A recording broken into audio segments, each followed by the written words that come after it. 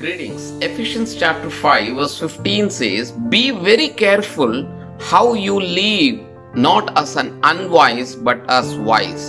Wisdom of this world is foolishness to God. When you are wise in your own eyes, when you are righteous before your own eyes, it is a foolishness to God."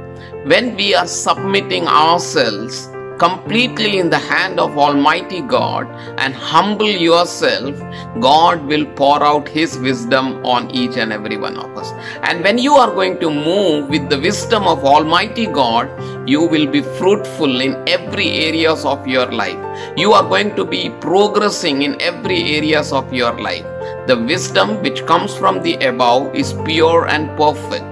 Ask Lord that, Lord, with that wisdom, I should not live in this world as one of the member of the worldly person, but according to that wisdom, let me live a member of the heavenly citizenship.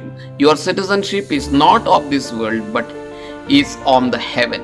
When you are going to have the wisdom of Almighty God in your life this day, you will live as a person of heavenly, a godly, a divine person. And when you are a divine personality, God will always respect you, favor on you, and lead you such a wonderfully. May have God have given you all the understanding and wisdom from the above, so that you will be careful in your life and it will pleasing to your master. Have a wonderful day and God bless you.